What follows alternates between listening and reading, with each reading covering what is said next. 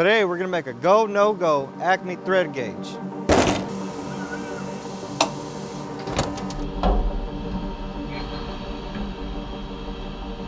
So for the first grind, it's gonna be a roughing plunge on the left-hand side of the part, right down the middle. After it finishes cutting the middle, we're gonna move to the right. I'm plunging right in the middle, and then I'm gonna move over, that way I create a space so I can get my wheel in there to do an angle plunge on the left and right side. We're gonna go back with a finish wheel so we have a good clean finish all across the part. We're gonna take the part out, flip it, and grind the other side.